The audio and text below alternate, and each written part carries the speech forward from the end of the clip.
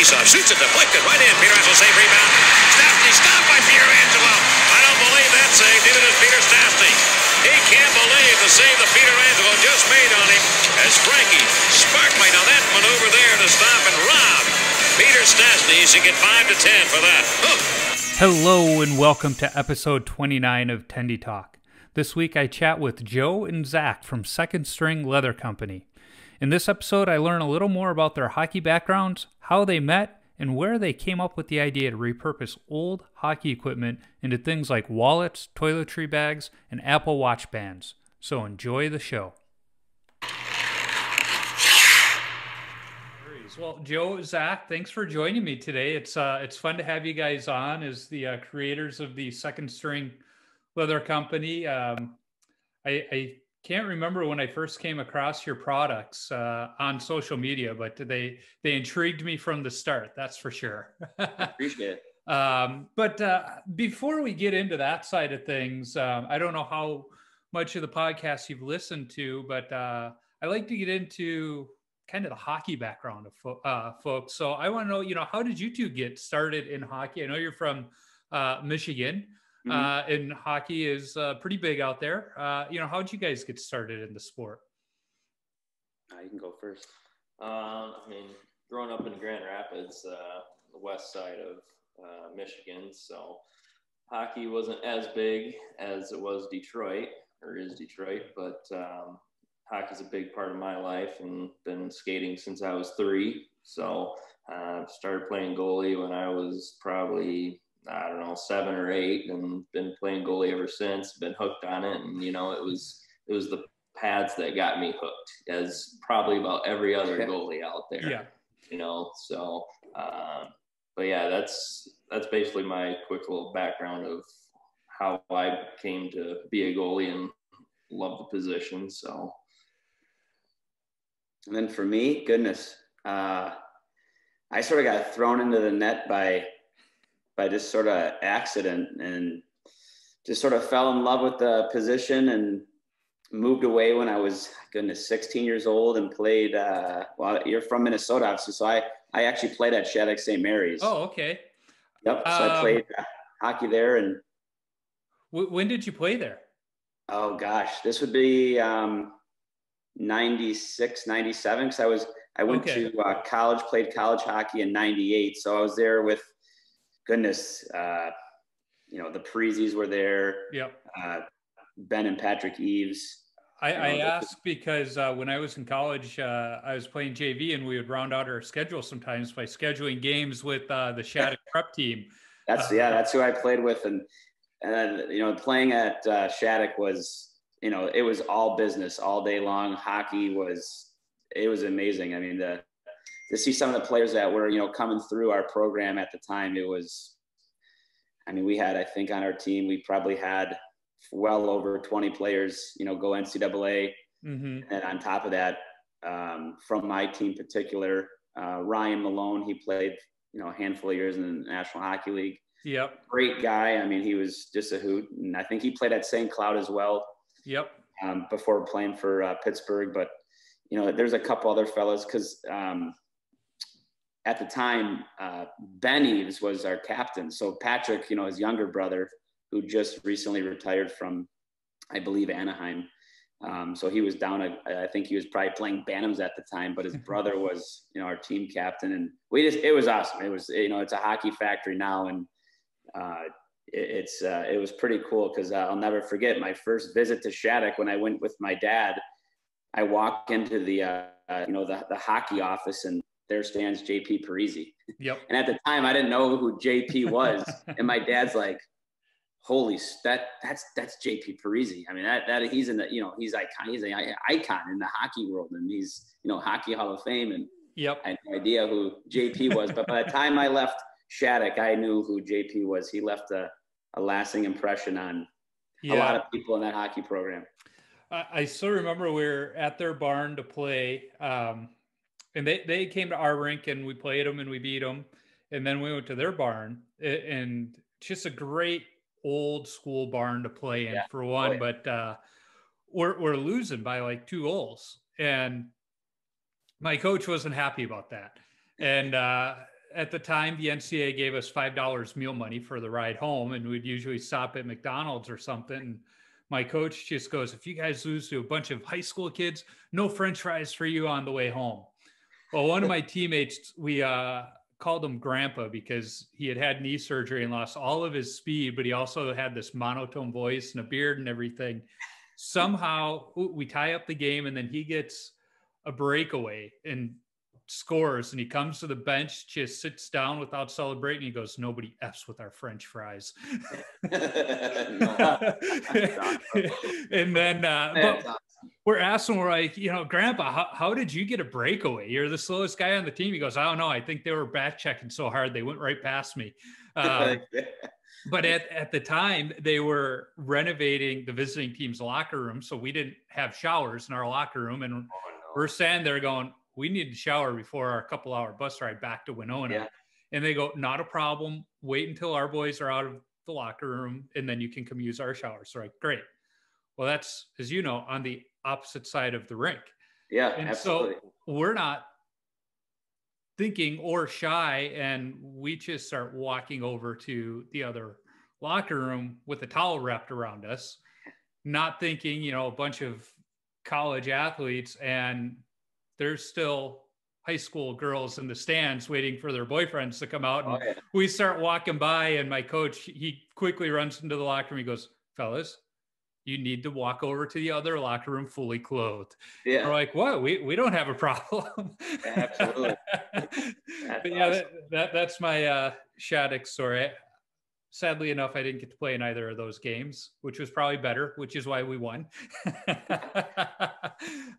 It was amazing to go to. I mean, from a schooling standpoint, phenomenal campus. And then from a hockey perspective, it was everything I asked for. I mean, we played it in my years there. We played in the USHL. We played, the Saskatchewan League. We played in the Max AAA tournament up in Calgary. I mean, the places we traveled with that team, it was that team was stacked. I mean, we got kicked out of I'll never forget, we got kicked out of the high school league because we were scoring 10, 12 goals a game. Mm-hmm. And we were blowing out, Bloomington, Jefferson, Edina, Eden Prairie. They didn't even, my goalie partner and I, we would change on the fly. and our head coach at the time, Brian Riley, who's at West Point now, he was our coach. That was before Andy Murray came in. And it was to play on a team like that was, like I said, all business hockey all day. I mean, now it's a hockey factory. It's obviously one of the best in North America for producing some elite level talent in the national. Absolutely. So you played there for a couple of years. Did you play after Shattuck? So I went from there, I played college hockey at SUNY Brockport, which is in New York. Mm-hmm.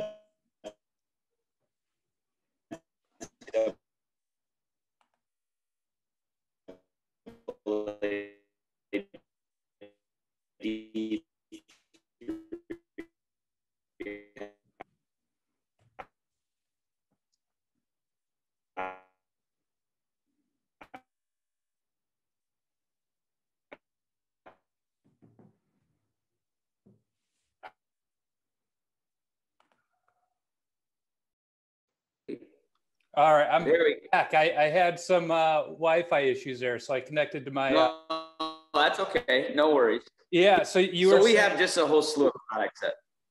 So we have our goalie helmets. We have Edge Protect, which is like the black rubberized skate blade protector on the post. Yes. That's the blade from hitting the post. We've had that since 04, 05. We have Piranha Peg, which is like the net pegs that, obviously they've been out for a couple of years now. So between that and the second string that I started with back, a handful of years, it's all the time. It's busy. I wish the Super Rink would get those Piranha Pegs, because anytime I push off the net in my beer league games, odds are it's going off the moorings, and the ref's not going to blow it dead. It's beer league, so I got to quickly pull it back onto the. It's amazing. We just, after 2.5 years, we just finally got our official patent, and we've sold thousands of those things. They've only been out for about 3 years now, but we've just, every day we sell pretty much all over the world with the different products, and we have different distributors and stuff like that. And keeps me busy. And now obviously with second string, it's just, it's gone to a whole nother level as we're closing in on 2 years in May. So that would be our 2nd year anniversary. Yeah. So I want to ask about that. So you don't just start working with leather. At some point in your journey of life, you gain this skill. You know, I'm thinking of it for my son as we're looking at Boy Scout camp this summer and the different activities. And one of the options was leather work. You know, was it a Boy Scout camp where you first worked with leather, or how did you learn how to do that and kind of, I don't want to say fall in love, but, you know, start that passion? Well, it starts with like so being, cause I think Zach and I met, God, well over 10 years ago. Yeah, it was 2006. He was playing high school hockey, and we were at the rink where we were having a Bandits summer camp, and we were just sort of crossing paths, and I was trying to actually sell him a goalie helmet at the time. So I was trying to sell him a goalie helmet, and we just sort of, you know, became friends. And then he ended up going to the college that I goalie coach at, Davenport University. So that's where he played college hockey at. And we just sort of stayed acquaintances and friends ever since. But we've also, like, you know, just trying to come up with some business ideas. And Zach has always wanted to get into the hockey industry. Yep. And so we're like, okay, well, let's start, you know, brainstorming some ideas. And then, I mean, it was like, golly, like, it's funny because over the years we sort of chuckle about it, because like the first idea, which I was like, absolutely not, was hockey puck cufflinks. So, like, you know, like cufflinks on your dress shirt. Hey, I've seen those on Pinterest, and exactly. So it's somebody who wishes he got to dress up more. If I had to have cufflinks, I would go for that. Hockey pucks. So I was like, yeah, I don't think so. But so I was like, we got to go back to the drawing board. So, I mean, it's sort of like, honestly, like over probably, you know, when that was like shot down, it was probably a couple months later. Yeah. He literally called me at night. It had to be like 2 a.m. because I mean, I was fast sleeping. Like, man, what's he calling me for? And he's like, I got it. I got the idea. I'm like, what is it? So he's like, I think we should repurpose goalie equipment leather into high-end leather goods, like wallets and keychains and bathroom bags. And I was like, I mean, I like stood up, you know, from a dead sleep, and I'm like, that's it. I mean, it was unique and different. And I'll be honest, like, him and I have never dealt in the leather industry. Mm-hmm. So our biggest thing was venturing off to find a leather craftsman and team to put together and assemble that would be able to take sort of our idea to the next level and bring it to fruition. And we probably, you know, since the idea, it probably took us over a year to design, like really come up with like the correct individual. We had a couple of different people we met along the way, but to find who we currently use, who's just, I mean, he is incredible. His team is, I mean, they're unbelievable. They're but even from the idea, like we weren't like, we thought about it, but we also didn't like dive in right away. Yeah. We probably waited, it was probably like 4 or 5 months or something like that. And we were just like, you know what, let's dive into it. Let's see what Go happens. All the way in. And all of a sudden it kind of just snowballed from there. Just everything just started falling into place. So now, what were you doing at 2 o'clock in the morning where you had this idea of repurposing? Because there's a sports writer up here, Patrick Royce, who always says nothing good happens after 1 a.m. So, I mean, you had to have been up to no good when this idea hit you. I was like midweek. Yeah, I think it was probably like a Wednesday. You always stay up late. Like, I'm always up super late. So it's just like, just sitting in bed, just scrolling through Facebook, scrolling on the phone, and then it just hit me. I was like, that's it. There it is. Yep. There it is. And I mean, it's interesting how things sort of like come full circle, because again, with, you know, Zach does a lot of our photography. So from like the photography, and we both do the marketing, you know, with our Facebook and Instagram posts. Yep. You know, our website, we have, you know, sort of a hockey guy that deals with our website. So he knows the hockey industry. He knows how to sort of tie the things into our website to make it pop for hockey enthusiasts. And with our leather team, so the gentleman that we use, I mean, like I said, he's an artist. I mean, his team, they're artists that bring, you look at a pair of pads and then you can sort of construct them into these leather pieces that people carry around. Yeah. They see things we can't. You have a piece of hockey history in your back pocket at all times. It's a conversation piece. That's what it's really grown into. It's an amazing conversation piece, and we're really getting excited because we're getting close to launching our newest collection number 8 here in the coming days. So we're getting pretty excited about that. Yeah, and before I ask about that collection, I just had the thought. I don't know if you guys are aware, but Colin Delia, who's in the Hawks organization, who everybody thought was going to be their starter this year, he is into making fine leather goods, and he makes leather wallets. Has there been thought of a collaboration with him? No, so we have like sort of a mutual friend, Chris Joswiak, who is with Brian's, and I believe he wears Brian's equipment still. Yes, he's got some pretty sweet looking pads.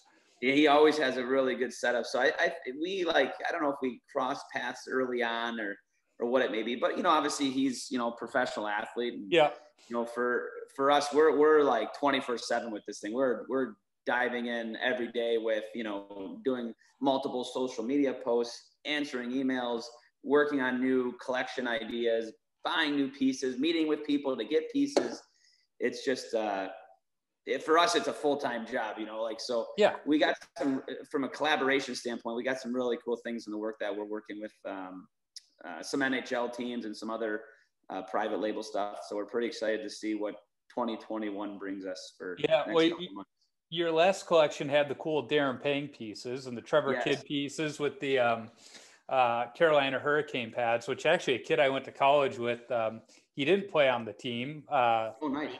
He played intramurals, but he knew the Carolina Hurricanes equipment manager and had a pair of Trevor Kidd's pads. So those are really cool pads, but those are great pieces in that collection.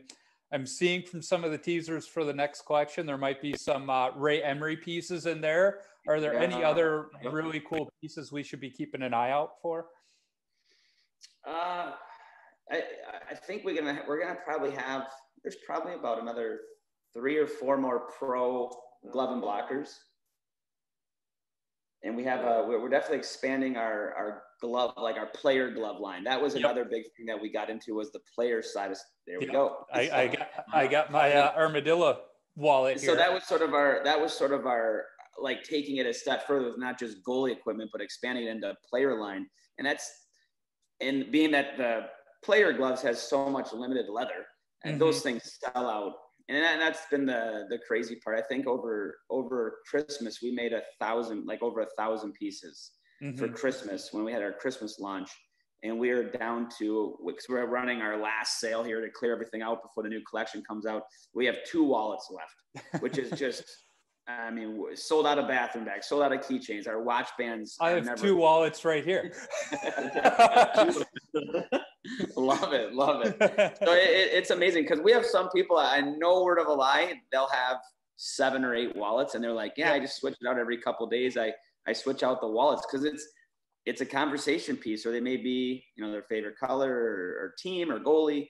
So we really try to work hard to trying to find different NHL teams or just different goalies. But, we're really into the colorways and the colors and trying new leathers and new stitching colors, because it just draws people in. Or it's like, oh, I like maroon with gold stitching, I'm going to buy that, or buy that for my brother, or buy that for my, my hockey buddy. Well, it's like you got ladies that have their purses, their shoes. It's like, okay, what do guys have? I mean, you can go have a couple sports cars, but those are a little expensive. But like a wallet or anything that we have, it's guys that can have multiple wallets to go out. Absolutely. Well, let's not discount our female hockey players. I mean, they could get some of their wallets to match their outfits too.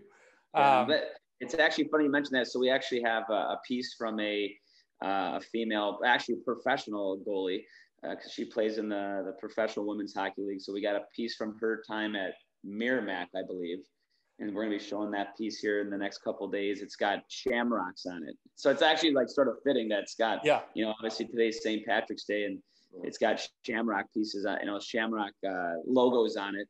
Yeah. And we have a couple other pieces for, like we just have like another piece for like Jimmy Howard's breast cancer awareness blocker. We have that as well. So that's going to be coming out in a future collection. So we got some unique things that we're always trying to dabble in to try to, sort of like keep people interested in coming back to our social media or coming back to our website. Cause honestly, we get probably 600 to 1,000 people to our website a day. Mm-hmm. And we're just 2 years old. So for us, that's a lot of people that are just, there to buy leather goods or take a, browse through our website. As a digital marketing analyst who focuses on web traffic, that's pretty good. Yeah, it truly is. And it just keeps growing. And, we started off with a social media page like Facebook, Instagram, and between the two, between Facebook and Instagram, we got, 25,000 people, almost pushing 30,000 people. We have our email list. So when we push stuff out there, it spreads and it just keeps growing every day. It's been a truly remarkable ride the last 2 years. That's how I first found you guys, was on Instagram. And I'm seeing these pieces. I'm thinking those are really cool.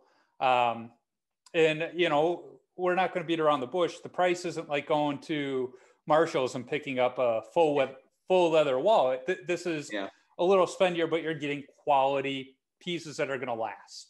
And I was a little skeptical. I didn't know if I should invest or not. And then I saw you guys at the Let's Play Hockey Expo. Absolutely. Literally days before the world shut down. There you go. I remember it because I take my son every year. In fact, I've got pictures of him trying on goalie equipment from the time he was 3 till he's about to turn 13. So it's like I almost feel like I need to take him to a pro shop just to try on equipment to get that yearly photo of him. But we went to the expo, and then Monday school was canceled.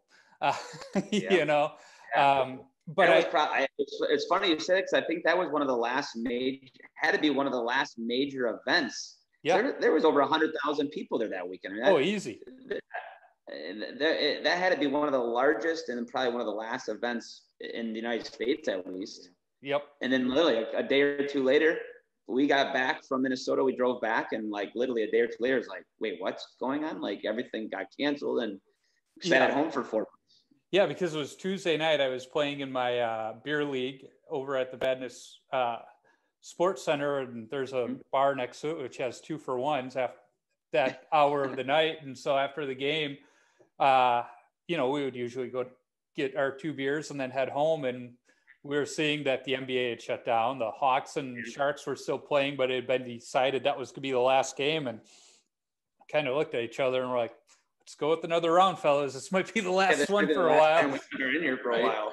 Yeah. But honestly, that's one thing that we missed this year was that show. We were really looking forward to it. We had some major exposure. We the Minnesota Wild, their marketing team, they came and talked to us about doing some stuff.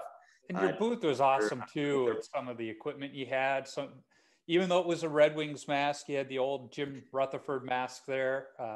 We had some pretty. That's the one thing that, and it's funny you say that, because we get all these pieces, but some of them end up in our collections. We have, we have mannequin with all dressed up in our shop, and we got goalie pads lining up our workstation up top, and so we have pieces that we acquire that we just keep for our own little museum, I guess you could say.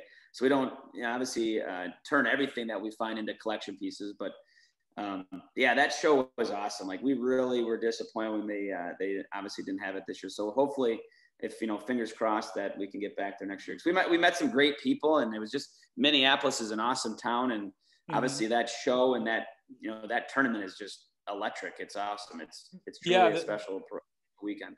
The high school season, they're going through sections right now. We're still going to have a state tournament. It's just not going to be what we normally have for a state tournament. Of course. So, at least they're trying to get the kids out there and crown a champion. But is that going to be probably another couple weeks? Have they decided when they like when the big tournament would start? Obviously there probably would be limited fans, but I mean, is that still a couple of weeks away? Yeah, so I know on the girls' side they've started section play because good friends of ours, their daughters playing high school this year, and they just started section play. I don't know. The boys are usually a week or two behind. I haven't heard if they're going to play at the XL Energy Center, if they're going to move it to a smaller venue. I would assume a smaller venue, considering they don't need like all the seats, there's the no capacity. You know, I would probably think maybe a Mariucci Arena or something, so they can still get the TV trucks and stuff in there. That would make sense because, I mean, as you guys know, it's network TV for those. Oh, absolutely. Those couple of days. In fact, a couple of years ago, a friend of mine was in town for his son's hockey tournament, and it was going on. It was here. Gary Thorne was here announcing the games with Lou and Annie. Always does the color commentary, but he calls me up. He goes, "Am I watching high school hockey on network TV with Gary Thorne calling games and Lou Nanny as color?" I go, "Yeah, but Gary Thorne doesn't do this every year. It was just on his bucket list." Yeah, that's awesome. That's incredible. That's so cool. Yeah, but he's like, I mean, that's amazing that he's coming back. I think with the ESPN, they're going to have him. I hope so. That's going to be just amazing. I mean, that's a big feather in the cap for the NHL to get back in the ESPN. You're in their news cycle, and they're the biggest news cycle in sports. It's going to help out the league for sure. Exactly. But to get back on topic, so I see you guys at the Let's Play Hockey Expo. I look at the stuff and I'm going, I need one of these wallets. And then it was, I think sometime in the fall, you guys posted a picture of some 70s era brown leather Cooper armadillo gloves. And I go, I've got a pair of those in the garage. And I send you guys a picture and we start conversing. And next thing I know, I'm sending you guys my gloves and you guys send me this awesome Brian's Air Pack wallet. Absolutely. It was a nice little exchange. And I'm going, okay, this is great. And then when you guys finally released the stuff around Christmas, I see the one wallet and it had the armadillo thumb. And I'm going, oh, crap. Now I need to buy that wallet because it was like that itself was the glove. And I love this wallet. It's great. It's holding up fantastic. But this one, I love even more because it's so small. And it's funny that you said because everyone's different, and that's the one thing that we're always looking into is like, adding different wallets, and people nowadays, they don't really carry money. It's more credit cards or debit cards than anything. And so we try to accommodate different pieces and are always coming up with new and unique things to sort of add to our line. Because, a year ago, we just recently added candles. Well, like who would have thought that we would have sold over 100 candles in a couple months? And it's stuff like that we're always trying to add, above and beyond the wallet, leather, I guess, accessory, like trying to add, like we have blankets and pillows and. Yeah. The pillows are great too. So I love the pillow with the Osgood, blueprint on there. Again, even though he was a Red Wing and a Blue, because I'm a Hawks fan, is like absolutely. I still wore one of those helmets in college for a while, but I played in the era where we couldn't have the cat eye in college yet, so it was the Hasek cage on the helmet at the time. Absolutely. But God, those are great helmets. Not very safe, but they were great. They look good. I had to transition out of it after another concussion. The coaches and parents came to me and they're like, time to go back to a mask, buddy. And now it's pretty cool because we have, with our goalie helmet company with Mass Marvel, we've been around since 2005 with the goalie masks, and just the paint jobs and even the material has changed and the foam has changed and how things sort of evolve over time. And again, right now concussions are such a big, it's the hot topic in sports. Not just hockey, football, and even lacrosse is becoming another, big sport with concussions, and even baseball, for that matter. Yeah. They're just, to see how that's evolved into different materials being used. But it's always amazing. Like the one thing that I love is, you give a goalie their helmet and they pull it out of the mask bag for the first time. It's got like whether it's custom painted or it's maybe just, a solid color with maybe a powder coated cage. Yep. Their eyes light up like, wow, that is like, I've been waiting for this. This is amazing. It's like a kid in a candy store. I mean, they're just blown away by, especially if it's painted. Like if it's custom painted, they're just I mean, I've had goalies like cry. I've had parents cry. I mean, Yeah. they get emotional because, you know, I had one around Christmas time, to be honest with you. He saved up all summer long and all fall to pay for his custom paint job. Yep. I mean, that was like his hard-earned money. And the parents were like, if you want it, guess what? You're going to have to work for it. And I was like, showing them what the value of a dollar is. That's both masks behind me. That was, you know, shoveling snow and, you know, whatever else I could do. In fact, the high school one, I worked at a liquor store as a stock boy for cash only because it was somewhat illegal for me to be working there at the time. But we, you know, that's all right. The owners were the parents of a teammate of mine, so it worked out. But in fact, I think you and I maybe met at a previous Let's Play Hockey Expo when we were talking masks and piranha pegs at the Bryans in Carroll. Yeah, well, a year prior to last year, I was there. So with our goalie school, we're really tied in with Bryans. I think they were right behind us. Yeah. We were by Piranhas and Bryans, and then we were sort of like right next to Bryans. And yes, the amount of foot traffic was awesome that year. But even last year, I mean, we were like in a great. You guys had a great spot. With the guys. We're in a great spot, and we're close to we're close with the guys from Howie's Hockey. Yep, they're a Grand Rapids, Michigan-based company, so we're close with them, and we're all in that little area. And I mean, just the foot traffic alone was phenomenal. It was really a cool event. So yeah, again, I want to do that event so bad again. Yeah. That was a fun event last year.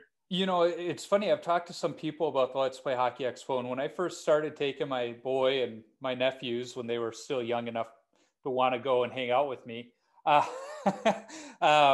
you know, like Bauer had the whole back end, and it was like this roped off area. CCM was there. Easton Hockey was still around. They had these great big footprints, and it was really cool because they had all these giveaways and things to do. And none of them are there anymore. Bauer bowed out when they opened up their Bauer store. And you know, because they're going, we have a store, why, you know, which is an awesome experience. Why do we need, and at first, you know, some people are going, oh, it's kind of a bummer that they're not there anymore. But what I noticed is we started spending more time at the smaller booths, like yours, like Howie's. Yeah, you start talking to people and getting to know them. Yeah. And, you know, as I reflect back on it, I almost appreciate that the big dogs aren't there anymore because we know about their products. We can go to Pure Hockey and check them out. But, you know, I can't go to Pure Hockey and pick up a second string wallet or even one of the helmets or the piranha pegs. But I can at the Let's Play Hockey Expo. Yeah, they have some really cool vendors. When you walk around, you get to see just a lot of, I mean, even some handmade, like the one thing that I was blown away with was like, there's a lot of like handmade wood signs that, you know, like vintage style signs. And obviously being in Minnesota, it's, you know, there's a lot of hockey history there just in general. So, I mean, the signs were like vintage and old and weathered and like, just so cool. I mean, it's stuff that you just don't see, you know, every day when you go to like a local mall. It is all handcrafted, unique pieces. And there's all, you know, all the different vendors are there from like, there's a couple different, which I thought was cool. So like, you know, different goalie schools were there. Shattuck St. Mary's was there. I think they had like, I think Beauty Status was there. And so we ended up, you know, becoming, cause I think they're from Minnesota actually. Yeah. So we ended up, you know, becoming friends with the owner and stuff, just chit chatting back and forth. So you meet a lot of people in the hockey industry that you just sort of, you know, you look forward to seeing every year when you go back to the show. So, you know, I'm just disappointed that the show it's hopefully it happens next year. Really trust me, you're not the only one disappointed that it's not going on. I think every vendor that goes and every hockey fan that goes is disappointed, but everybody's kind of going, we get it. You know, we really looked out last year and got it in, and the cynic in me kind of go, knowing how Minnesota politics work, but understands that hockey is king in the state. I almost feel like if that wasn't state tournament weekend, they probably would have shut the state down earlier. Yeah, possibly. I've thought about that one before. You know, and as I look at these products, you know, they're top notch, as I said. It's fine craftsmanship at its finest.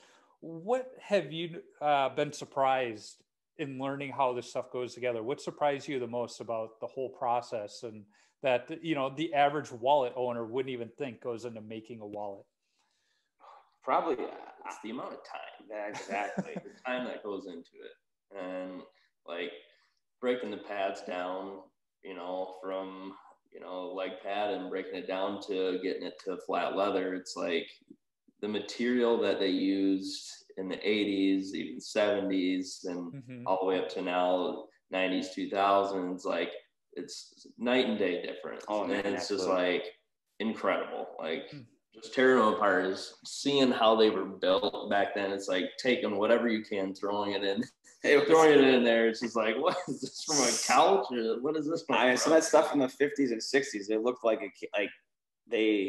I know it's obviously like deer hair, but there's some pieces like I think that might be a piece, like some paper, like legit, like newspaper, like stuffed in there.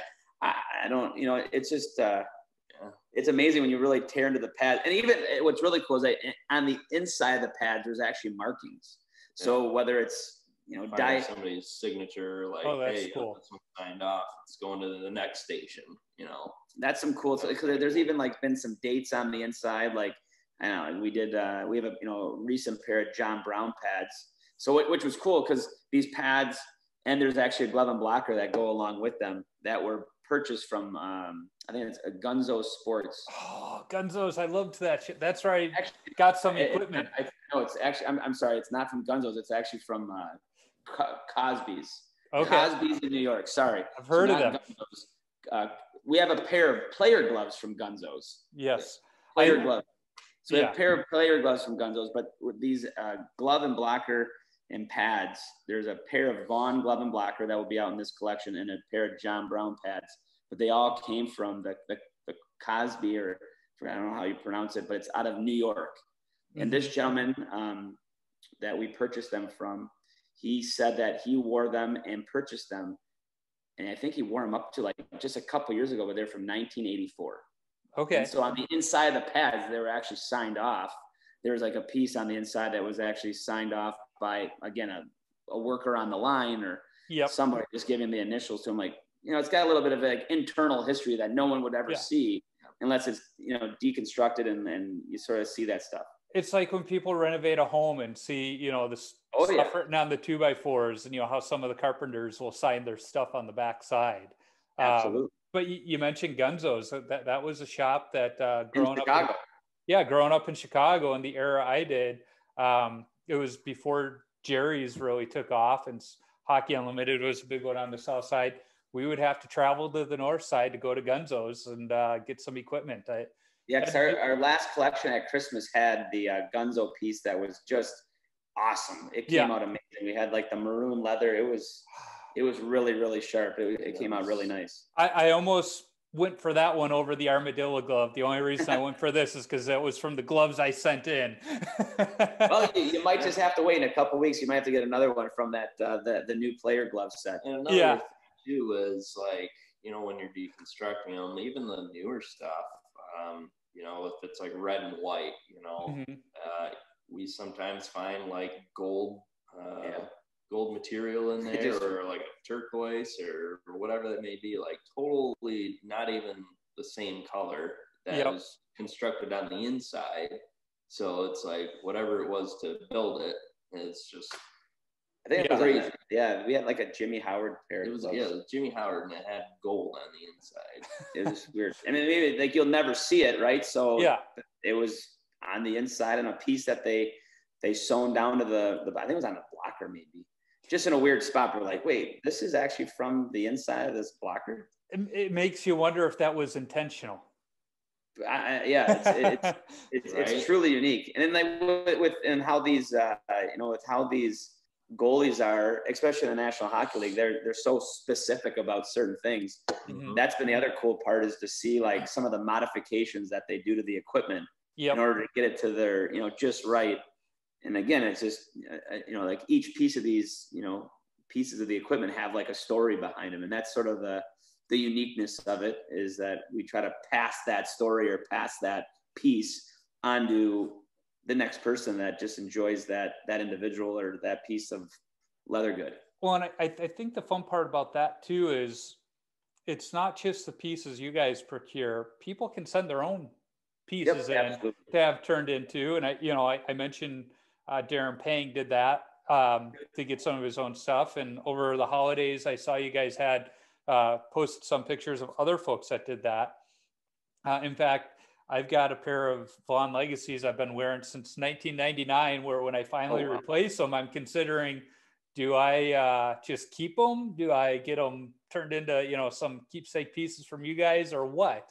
But that's a cool option that you offer people now too, is they can send their goalie equipment, their player gloves. They can send them.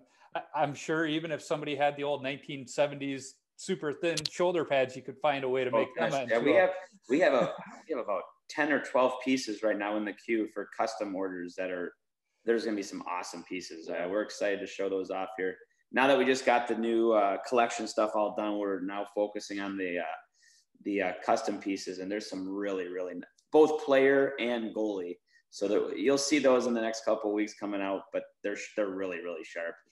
And to do those so the ones that you saw at Christmas time, those were like pieces that were given as Christmas presents that people were like, I mean, we had a couple people that, hey, I gave this to my dad. These were his, these were his glove and blocker that he wore during high school in the 70s. Yeah. And he's like, I started to cry at Christmas, and he's 70 some years old, and he started to break down in front of everybody. And that's just been the uniqueness of these pieces, is especially the custom pieces that do have really significant value to sentimental value to somebody. It's priceless. It truly is. And we didn't think about that with this whole thing either. Mm-hmm. Well, even with pieces like you've got the Jimmy Howard collection, where you've had a few pieces come out. I mean, there's a guy that's going to be sentimental for some of the fans too, that really like. Oh yeah, now that he's retired, absolutely. Yeah. Not to mention, I'm sure he might want to buy a few of those pieces. Well, this was early on. This is probably well over a year ago. We actually did some pieces for Vaughn, for Jimmy, for his 500th NHL game.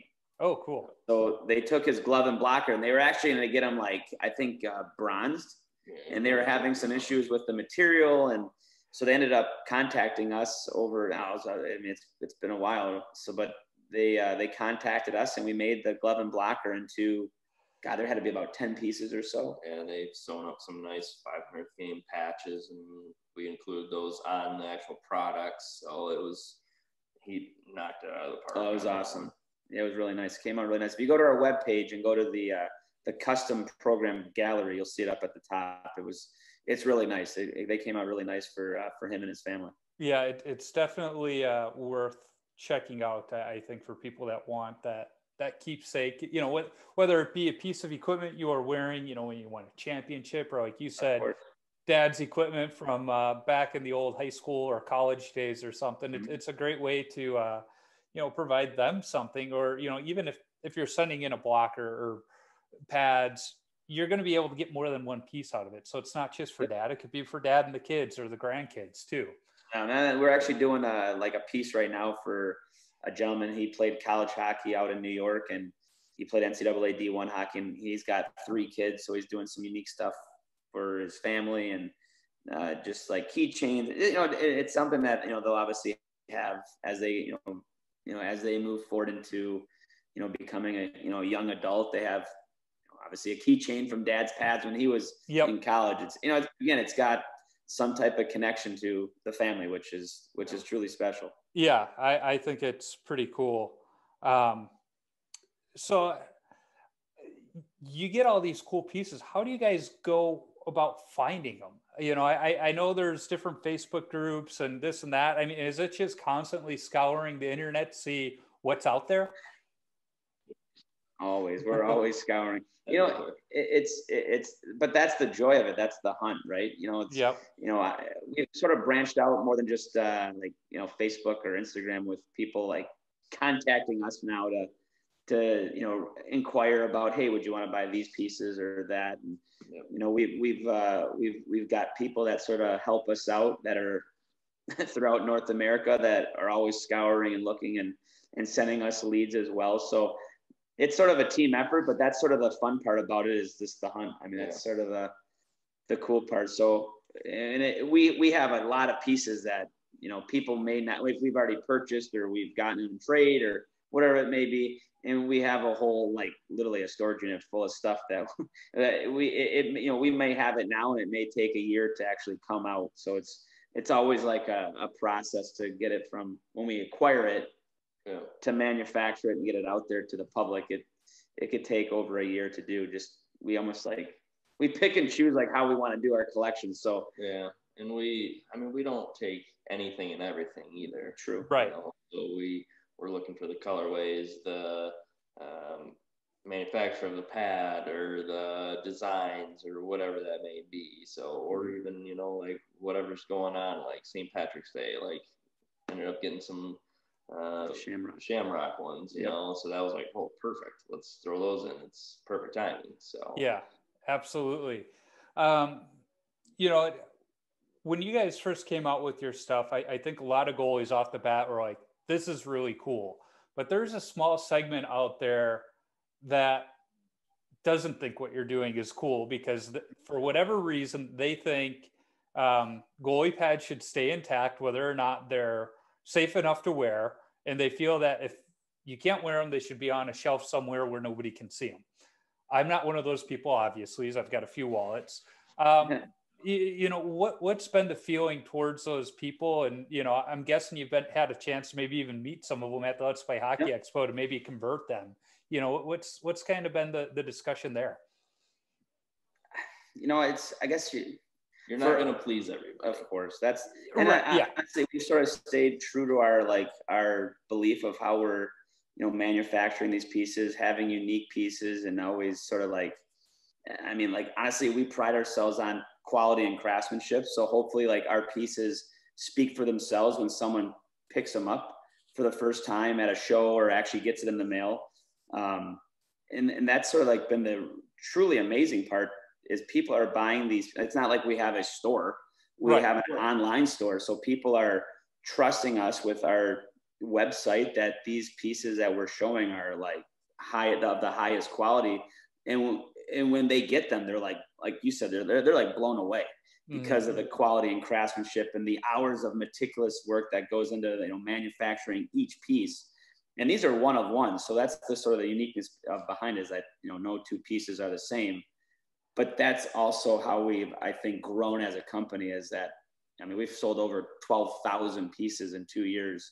So for us to like keep branching out and having people see the quality and craftsmanship, this isn't something that, like you said, I'm going to go find this at Marshall's. You know, this is something that is truly one of one, does have a story behind it.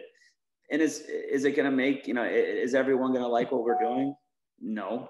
But at the same time, that hasn't really sidetracked us for us to, like, you know, continue to grow, continue to push forward, and just keep us, you know, sort of just keep on doing what we do. And that's making high-end leather goods. And that's the thing too, is like, they look amazing in the photos online and on our social medias, but like once you actually get it in your hands, like, you feel the material, how high quality the leather is that we use, like Horween leather. That's one of the biggest names in leather in North America, probably. We've been using a lot of that, and it's incredible leather. So once you get it in your hands, it's like, holy crap. And then you see the craftsmanship, you know, the detail into it. It's like, these aren't pieces just thrown together and like, all right, just do this, do that. You know, everything's laid out specific for each wallet. Right. So, you're not just cutting up old equipment to get it out there. You're really turning it into keepsakes. Yes, of course. And that's the cool part is, you know, way in the beginning in our first collection, we actually had a pair of goalie pads that we got from an older lady that her husband passed away, and they were sitting in her basement for say 20 some years. And she was moving, and the neighbor was like, because I think she was actually just going to throw out the equipment, and the neighbor he purchased one of our wallets and just happened to see the equipment outside, and just, you know, one thing led to another. And he said, hey, there's a company that would actually maybe buy these from you? And then come to find out that those pads were her husband's, and she kept them because of the fact that she'd always go to men's league and watch him play. And it was like he was a hockey enthusiast, hockey fan. And I'm not quite sure. I don't know if they came from somewhere out east, like New Jersey, or so he was, he was a big hockey fan. And all she wanted was a piece. Like she's like, all I want from these pads is something that I can just put on my nightstand that reminds me of my husband and my time, like watching him play the sport he loved. And I was like, I mean, like, dude, that just stops you in your tracks. Like, no matter who you are, like, then, and that's the type of pieces we're now making, is like these sentimental pieces that do have major, sentimental value. That when we started this, not just when we started and we first launched 2 years ago, but even when the first concept of the idea came, at 2 a.m. was never a thought. Like, never a thought. It's a cool idea, but it's like the touching moments that you get out of people. And we've had, we had the one, this was about a year and a half ago, right when we first came out. We came out in May, and in the summertime, this gentleman bought a wallet and a keychain for his son for high school graduation. And he gave it to his son as like, this is your first like man wallet. This is your first adult wallet. Yeah. And this is the keychain that we're going to give you for your new car for college. And I was like, wow, and we were a part of that, our that was our company, like being able to provide those leather goods to have like that story with, him and his son. I'm like, that is incredible. But, going back to, are we going to make everyone happy for what we're doing? No. But has it stopped us for what we're doing? No. I mean, and it's not going to stop us. And people clearly like what you're doing too. And, we say that every day. I mean, for every person that hates us, we're going to have, 20 people that buy our stuff that day. I mean, it's it's really incredible. My argument too has been, I'm never going to have the money laying around where I'm going to say, hey, I want to go buy a pair of Jimmy Howard game used pads to throw on the, mantle, or Trevor Kidd pads. But I'm going to have the money to, buy a wallet with a piece of game used NHL history right there. So, I've argued what you guys have done is given the average fan the opportunity to have that game used piece and carry it around with them. And, when they're at the bar, it's that talking point, and I was in North Carolina last week, and I pulled this out and showed it to my dad. I said, that logo looked familiar to you? And he goes, that looks like those gloves we used to have in the basement. I said, that's because it's from those, Awesome. So there's that side of it too, that, I think just some of those old crotchety, and I don't want to pick on any of my listeners, but I think sometimes they just think that, of course, and things are going to be, we've actually and I'll be honest with you, I know for a fact, like some of those people that, they'll say stuff online, they have our wallet. And I know it for a fact because we've had emails like, hey, I've said this about you guys online, but then I've actually gotten the wallet and I bought it. I caved in and I purchased it. And he's like, I'm going to buy another one. I'm going to buy one for my brother. I'm going to buy one for my, for my son or my neighbor who's a hockey fan. It's, so again, we're not going to make everybody happy, but, second string leather company is not going away. Yeah. Well, and I don't know. I think there's something in the water in Michigan too, because there's another company that takes old fire hoses and turns them into wallets and belts. But I'm wearing one of the belts right now. My neighbor actually, who's a fireman, he actually has, I think one of their bags, or they have like bathroom bags. But they take the old leather or the old hoses. I think like in Highland, I think they're like nylon or. Yeah, they're heavy duty. My wife got one for me for Christmas because my dad was a Chicago fireman, and they were able to. They have a bunch of Chicago fire hose. Now, what they've done since she got that belt is they know what engine companies the hoses come from. So they, my dad was on Engine Company 93.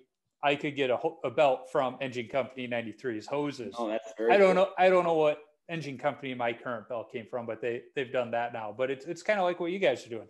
Hey, this is a pair of pads from so-and-so. Mm-hmm. The story behind the piece a little bit, which is really cool.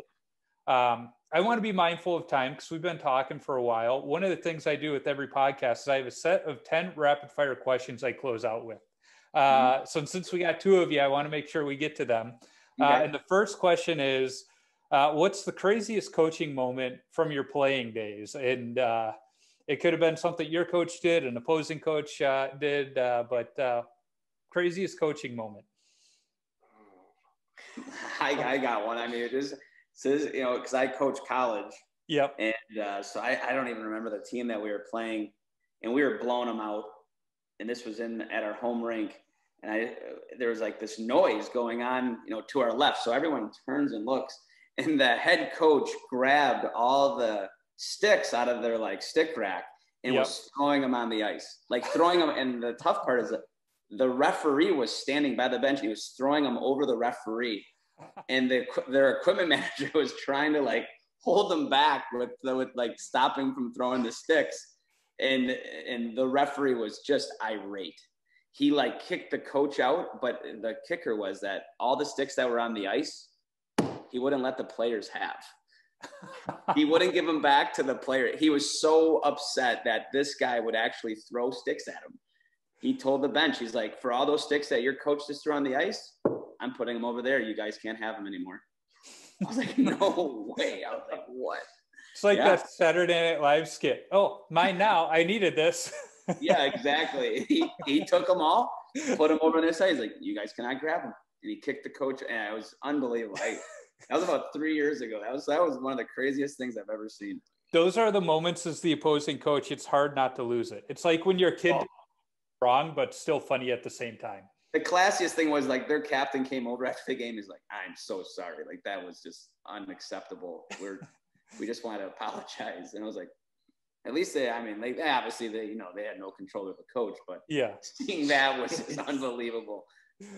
Unbelievable. I don't think I really have anything crazy. I think the only thing that I can think of in practice, this was probably when I was in Pee Wee. I mean, it's nothing like that the coach did bad or whatever, but he took a slap shot from the dot, and I had an old player's helmet on, and took a slap shot right to the forehead here, and the screw popped through the foam and went right into my head. And so there was just a crease full of blood everywhere, and he was just kind of in shock, and so was I. There's blood everywhere. So it's like, oh, crap. You obviously weren't wearing a mask smart. No. So it's, going home, then my mom seeing the bloody jersey. That's all my dad showed her. I'm still in the car, and she's like freaking out. Oh my gosh, what happened? And I've just got stitches all up my head. So I do have a good Shattuck St. Mary story. Now now that my wheels are turning, I'll never forget. So we had a huge rival against Culver Military Academy. So they're based out of Carmel, Indiana. Yep. And I'll never forget, we were in Culver, game one, big rival, like, two top teams in the country going at it. And our defenseman, Mike Knoll, I'll never forget, big defenseman. So during warmups, you ever cross the red line, all hell's going to break loose. Well, this kid from Culver, this was before the refs got out. But then the nets were still up against the wall. Like they didn't even bring down the nets yet from like the sidewall after the Zamboni cleared the ice. I'll never forget, this kid from Culver comes into our net and into our zone, and he rocked him from behind, just cross-checked him. And it just started a melee on the ice. And there's like, Culver was packed. The whole arena was full. The referees run on the ice. There's a big brawl before the game. I'm like, this is awesome. This was amazing. I couldn't believe it. That was one of the I would say one of the coolest things, but it was definitely one of the memories that stick out, was the brawl in Culver. That was. I'm gonna have to reach out to one of my college teammates who played for Culver and see if he was part of that. Oh man, that was probably in 97, 96, somewhere in there. But man, that was awesome. Yeah. So the next question: what's your favorite all-time goalie mask? Ooh. Well, I'm a big so many good ones though. I'm a huge. I know Greg Harrison personally, obviously being in the mask industry, and I love goalie helmet collections, and I know a couple big time collectors in the hockey world that have a bunch of them. And man, I had it at one point. I had the Bob Essenza Greg Harrison model mask, the authentic one from 1993, I believe it was. And I sold it. Oh. I caved and I sold it. But as a collector, I wish I never sold it. But the person I sold it to, I still talk to this day. But it was just iconic, you know, the Winnipeg Jets, and had like the cool design, and like this. The story behind it was that he wore it in Detroit as well. So they actually like painted over the helmet. Yeah. And then Greg brought it all the way back down to the original Winnipeg Jet cover, like with the fighter jets. And then obviously I know Don Strauss, and he makes Armadillo. And that was sort of like one of the coolest helmets that I've ever seen. It's just so iconic and weird looking, because it's, you know, it's what Kelly Rudy wore, Van Beesbrook. I talked to Don a while back for one of the episodes, and he's a great fella to talk to.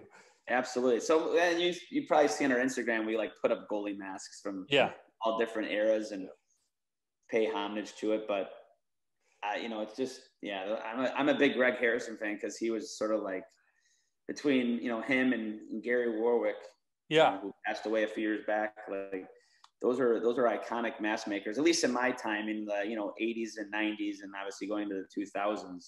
Yep. And that's why I have my passion for our goalie helmet, and, you know, for mask marvels. Yep. I think the 90s masks, you know, any paint job from there was pretty iconic, I guess, you know, just because everything nowadays is so detailed. There's nothing wrong with that. I think it's some of the things people come up with is pretty cool, but any Mike Vernon mask, was my favorite goalie. Mike Vernon. Any Mike Vernon mask, that's all me. I think his best one was when he was in Detroit. Yeah. It's actually at Little Caesars Arena. Yep, I think that one. Because at Little Caesars Arena, they actually have which is awesome. I don't know if you've ever seen it on social media posts, or they actually have a glass case with probably like 10 or 15 masks in there from, cool. Golly, they have to have Sawchuck, Osgood, Vernon, Hasek, just all these unique masks that were just amazing. But and obviously with the Ozzy pillow, I mean, that's another iconic mask from, you know, the 2000s is Ozzy's, you know, the helmet cage combo. Yeah, it's there's a lot of people that still like to rock those in the beer leagues. Oh yeah, absolutely. Mm-hmm. Yeah, they're making a comeback. Right. I don't know if they're safe, but yeah. There's a few folks out there that are making them with modern materials. Mm-hmm. Which, in fact, a friend of mine from Devonair Goaltending, he actually has one. Nice. Carbon fiber, you know, a little more protective than the one I wore in college. Oh, yeah. I started learning to skate with one of those. Yeah. I'll never forget. Goalie cage and all. I'll never forget. So Chris Osgood was one of our students at Bandits Goalie School. So my business partner, Stan Matwiv, he worked with Ozzy from the lockout in 2005 until he retired. And I'll never forget when during that lockout, he just got traded from St. Louis, or was still with St. Louis and maybe coming back to Detroit, or I don't know how it went back then, or maybe it was going to the Islanders, but he had that blue Cooper helmet, and I'll never forget, I took a slap shot and I hit Ozzy in the head, and big piece of chunk of paint came off the side of his helmet. And I'm like, oh my God, I just hit Osgood. Yeah. And like, this is, you know, hopefully a future Hall of Famer, Stanley Cup champion. I'm like, I just hit him in the head. Yeah. You know, I think, Ozzy's like, oh man, what a beauty. There's only one Chris Osgood, and he is a not like you shoot great. Nah, I shoot pretty hard. I was at probably the bottom of the hash marks. Yeah. And leave it to the goalie coach to hit the goalie in the head. You know, the guys that are always telling people to keep the puck down. Buzz in the tower. Yeah. Although when I was coaching high school, there were a few times where I'd buzz the goalie's head just to make sure they were paying attention. Exactly. So what is your favorite rink to have played at? Oh, man. Well, college-wise, one of the most unique rinks was at West Point. So we played, when I was playing at SUNY Brockport, we played at West Point, and just seeing all the cadets in their uniforms was like just amazing. I mean, it's truly special to be on that campus, because that's actually where they filmed Wizard of Oz, believe it or not. It was actually filmed there, because the producer of Wizard of Oz he got kicked out of West Point. So that's why the monkeys in Wizard of Oz actually have West Point outfits on. So, but being in that environment was just like the coolest atmosphere. I mean, I played at at Shattuck, I played at Mariucci for one of the first games that were actually played at Mariucci. Okay. And I just remember seeing the big M in the stands. I'm like, that is the coolest thing. I mean, that's a cool rink to skate at. Mariucci. It was awesome. I would say mine is probably the Polar up in the Sioux. The Polar. Yeah, I think that's what it is. The Polar.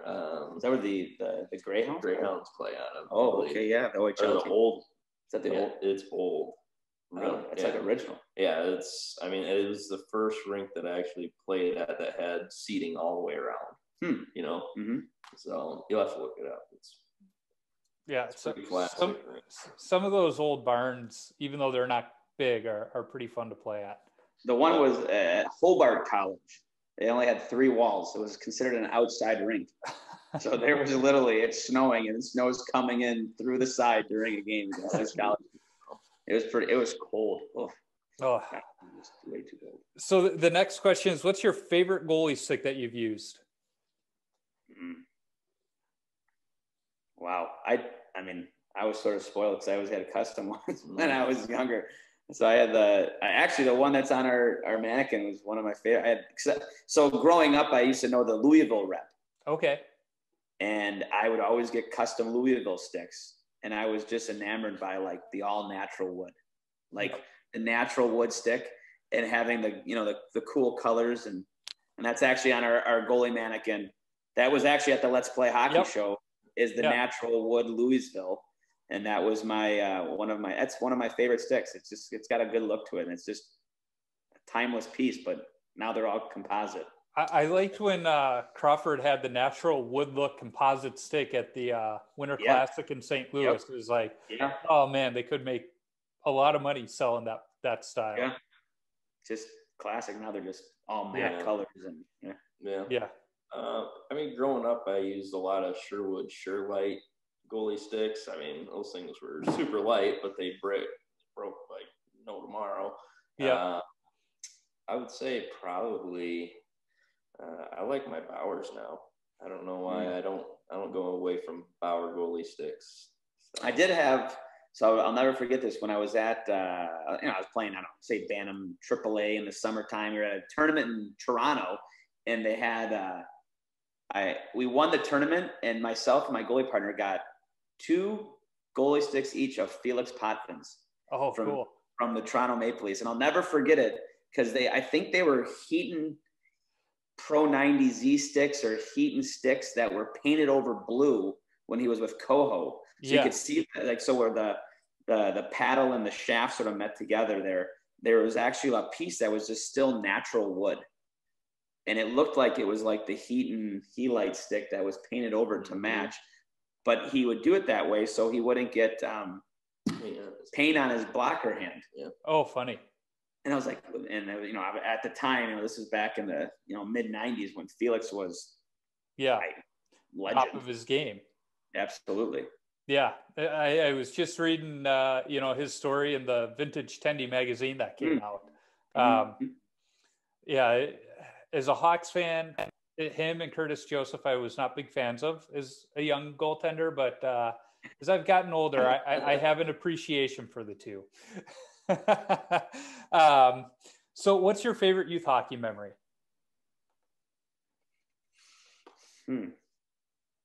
Goodness. That was so long ago for you. It was.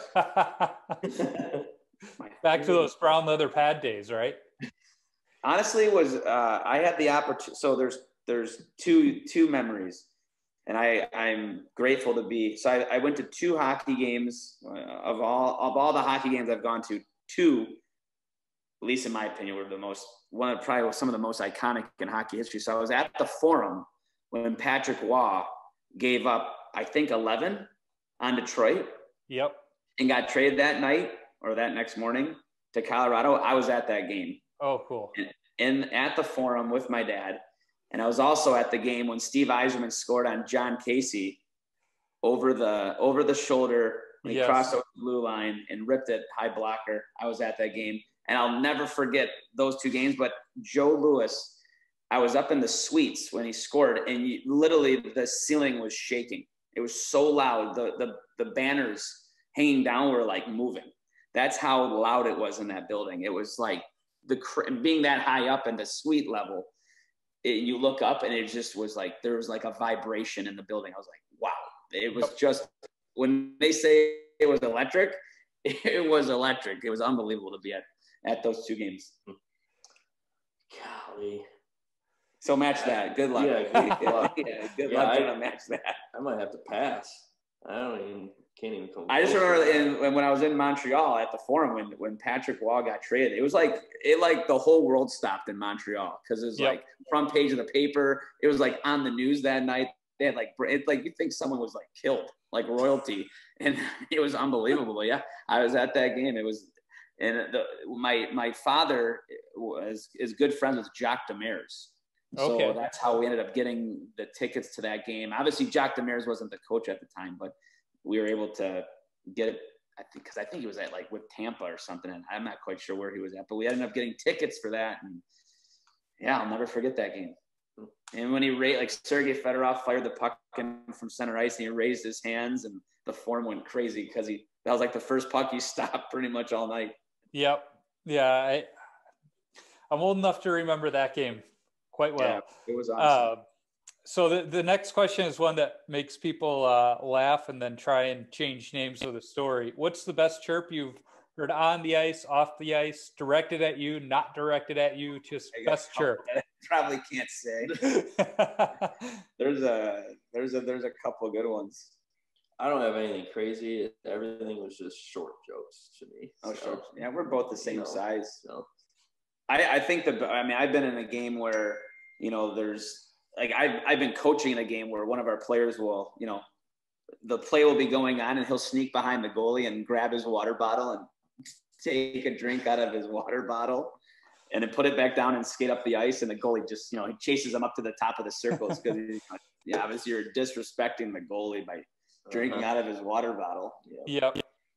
But chirp wise, there's a couple that I probably can't say on this podcast. I've been in some pretty heated hockey games and hockey environments over my hockey career. Yeah, I was never one to talk. Really? No, I was that guy. You were that guy. I had my defensemen that were always sticking up for me. I wasn't one to talk, but I always seemed to have the teammates that did like to talk. Just step in there. I was the guy that used my stick. Yeah, there you go. I let my stick be talking. Yeah, I remember one of the goalie clinics I went to when I was just a young goaltender. We had 2 refs that would come out and shoot, and they were really good at showing us what we could do with our stick to make everything look like an accent, like just a little nudge at the bottom of the skates and little things like that. So I got pretty good with the stick. Yeah. Never got called for any of it either. So what is the worst post-game beer you've had? Ooh, that is all you. Wow. I don't know. That's a good question. Zach's not a big drinker. I have to get him to drink every once in a while. Mm-hmm. The worst one? Yep. God, I don't know. I would probably never order it if I didn't know it or wouldn't like it. Keystone.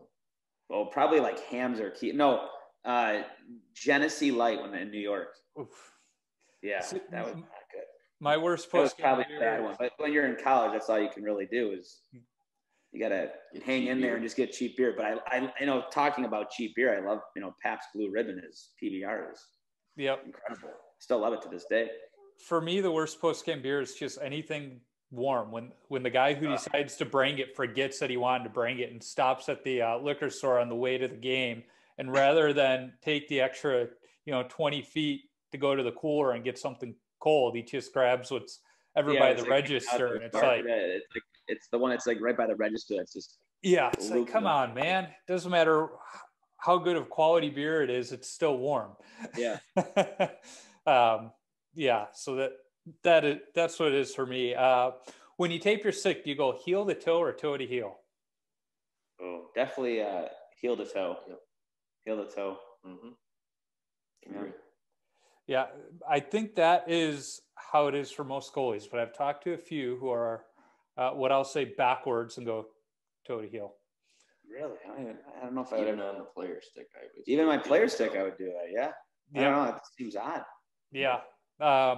There's a few of them out there. We won't hold it against them. It's kind of like the left-handed goalie, you know, we're not going to, right. Yeah, the full rights. I coached one and I picked on him every day for it, telling him he was broken. They just get in the shooter's mind. It's like holding the stick in the wrong hand. A shooter will look at an opposite hand goalie and be like, "What do I do here?" Whenever he would get beat glove side, I'd tell him it's because he was holding it on the wrong side. Yeah, and that's supposed to the wrong side. That should be. You're not doing it the right way. Yeah. Yeah. He had a good sense of humor. In fact, now it's hard to believe that kid I coached when he was in high school is now in his 30s, but it's funny. He now subs for me when I can't make my games. When you play, what's your favorite number to wear and why? Oh, 30. Well, I started off wearing 34, John Van Beesbrook, being from, Detroit. And that was actually the first game I ever saw was in Maple Leaf Garden, believe it or not. It was Toronto versus the New York Rangers. This is back in like mid 80s. And John Van Beesbrook was facing off against Alan Bester. I'll never forget that. And I was like, I still have the puck, actually. It's right down there. Oh, nice. Still have the puck. I've always kept the puck from that game. Yep. Yeah, but that was it. John Van Beesbrook, 34. And when did you change 30? I think I was just given 30 in college. I don't think they even had those numbers. I mean, I probably didn't go that high. Yeah. Right. 29. Mike Vernon. He was. Or Felix Potvin. Yeah. Good. Mm-hmm. Vernon was one of those guys, even when he played for the Wings, I had to cheer for him. There's just something about him. I like. Yeah, he's got a good personality. He's great personality. He's fun to watch. Yeah. So the last question, what advice do you have for young goaltenders? Well, the one thing that we teach at our goalie school at Bandits is HAP. So have a purpose. So that was like, there's a lot. So we work with Thatcher Demko, he plays for the Vancouver Canucks. And if you see any of his equipment, HAP is actually on his equipment. And it's actually like embroidered into the gear. And there's a long story behind it, but that's the advice I and our staff give to all of our kids at our goalie school is have a purpose. Like, don't ever waste a second of your time on or off ice. There's always time to get better.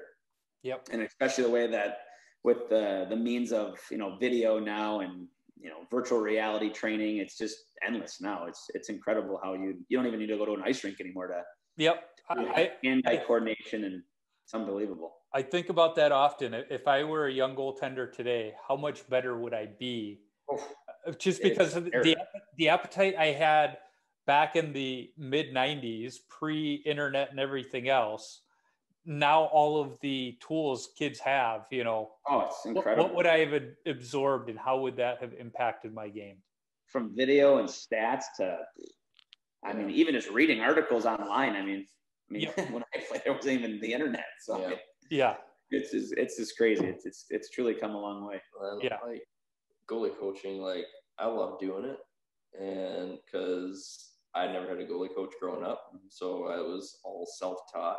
I'd go to goalie school once in a great while if my parents had the money, but hockey's already expensive in itself, and then being a goalie on top of that.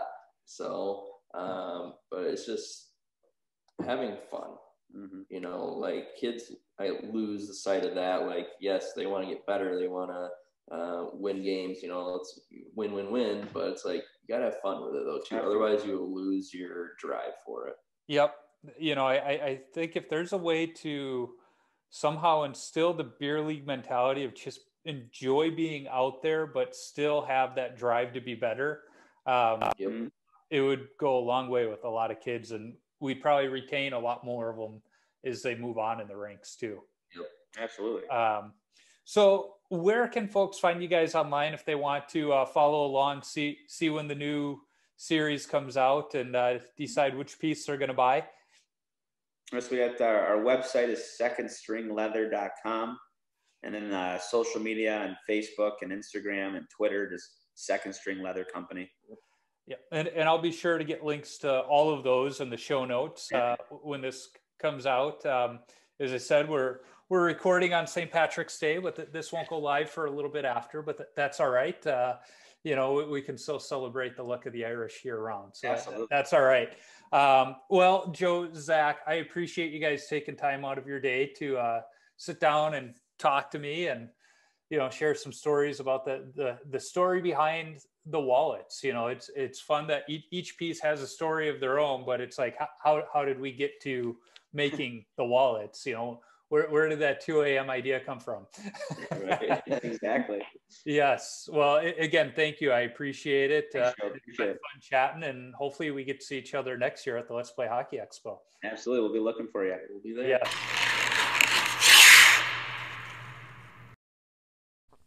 That was an awesome conversation with Joe and Zach. If you've been considering getting a wallet from Second String Leather Company, but aren't sure about the prices, let me tell you, it's worth it. I wouldn't have 2 of them if it wasn't. The quality of these products is top notch. They also have their next collection coming out, so keep your eyes peeled for some awesome pieces. I've seen a few already, and they're pretty cool. You can find Second String Leather Company on the web at secondstringleather.com. You can find them on Instagram and Facebook at Second String Leather Company, all one word, no spaces, and on Twitter at Second String LC, no spaces. You can find me on Instagram, Twitter, Facebook, and YouTube simply by searching for Washed Up Goalie. Visit washedupgoalie.com for some great hockey-related content, my beer league hockey video highlights when I'm able to skate during this pandemic, and of course, all podcast episodes. If you want some Washed Up Goalie or Tendy Talk apparel, be sure to visit my Threadless shop by clicking the merchandise link on my website.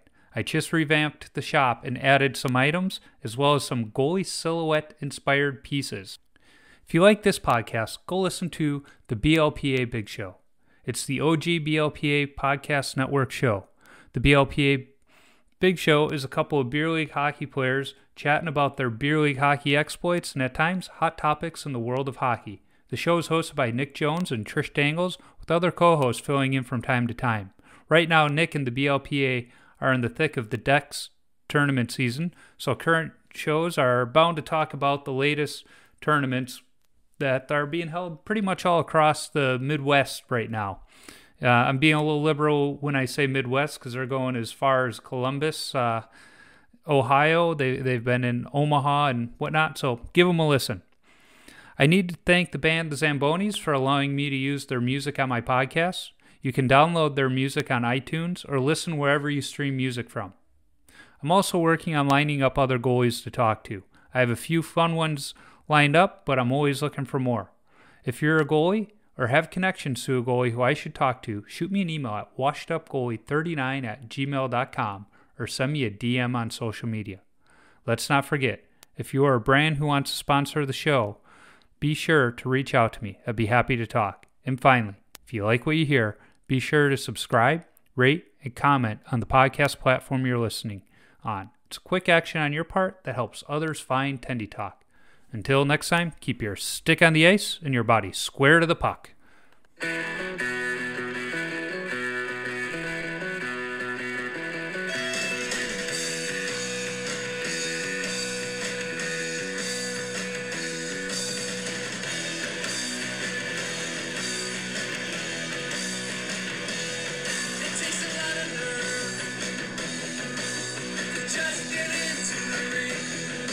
Intuition, brain, these are all good things.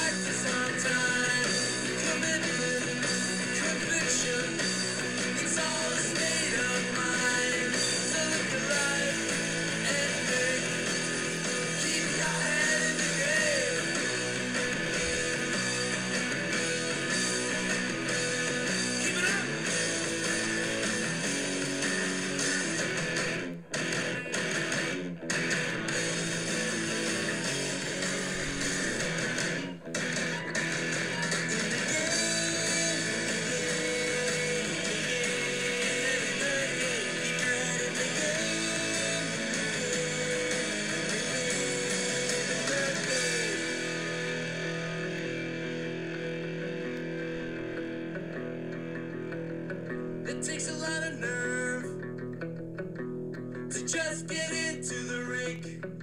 Intuition and brains.